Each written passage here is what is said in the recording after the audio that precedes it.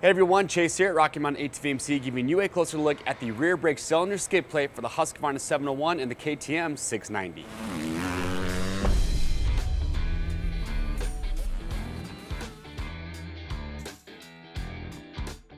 All right, so today we're showing you an inexpensive but important piece of protection equipment for the KTM 690 and the Husqvarna 701.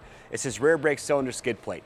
On these bikes specifically, the rear brake cylinder, it just sits pretty low, it's exposed, and if you're doing any sort of off-road riding, the last thing you want is a rock to get kicked up or to hit it on a rock or something hard and damage that and leave you stuck out on the trail. So do yourself a favor, pick one of these up. They're inexpensive, under 20 bucks, made from UHMW, it stands for ultra high molecular weight. It's the same material that we use for our side-by-side skid plates.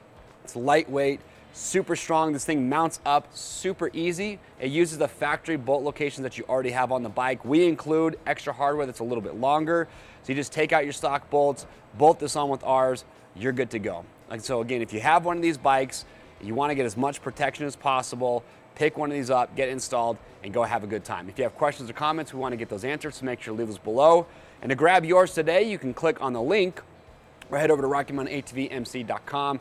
If you haven't yet, make sure to get subscribed to the Rocky Mountain YouTube channel. Stay up to date because we are the best place to go for product reviews, product spotlights, or how-to videos. Also, we do a lot of awesome venture rides. We document those, and we share them with you guys to watch. I am Chase, and we'll see you on the trails.